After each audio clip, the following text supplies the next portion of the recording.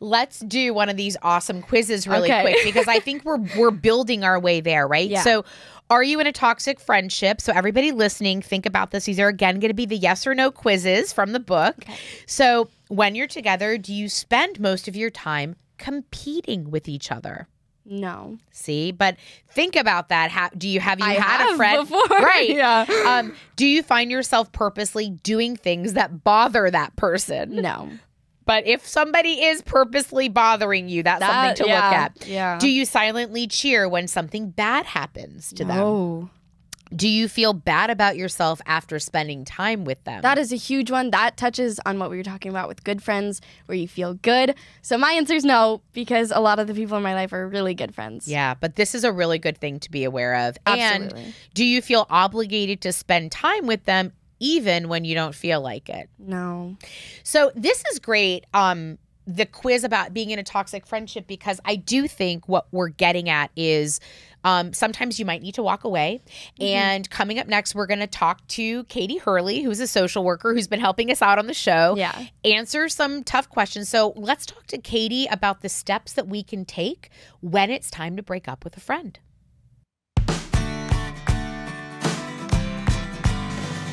Katie, it's so great to have you here with us today to talk about friendships. I got some questions from my audience that kind of go a little bit more in depth about maybe the struggles that we can experience with friendships. So I will ask you some of them. The first one is, what are the signs of a friendship that can't be repaired? Well, friendships can be super complex. And something that we often forget to tell girls is that friendships can have seasons. So sometimes you're super close, super tight with a friend, and everything seems right as rain and going great. And then all of a sudden it goes cold. And it's like it went from summer to winter overnight. And you don't know what happened, right? Mm-hmm. And that can happen to adults too. I mean, it's normal for this to happen at all ages. And so it's important to know that. I think in terms of having trouble repairing a friendship, I always try to err on the side of look at it as a seasonal change.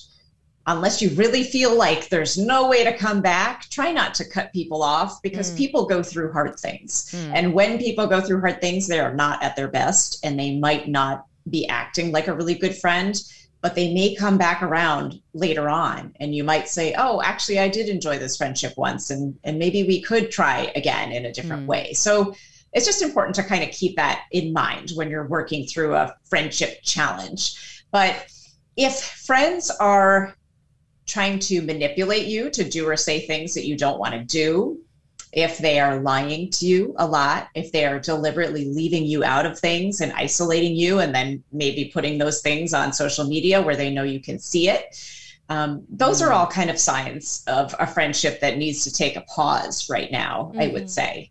So it's really just too important to think about, how are you feeling within this friendship? Does it feel like a two-way friendship? Does it feel like a solid friendship, like there's trust and understanding? Or does it feel like you're getting left out and hurt? Because if you're feeling that way, it's time to take a pause. Yeah. And to that point, Shay and I have talked a lot in this episode about, figuring out maybe when it might be time to break up with a friend. Could you help give some language? One of the questions is, how do I actually break up with a friend? And I think sometimes our listeners want to have sort of like a sample phrase or an example of how you can do that in a way that is, as kind as possible, but as clear as possible.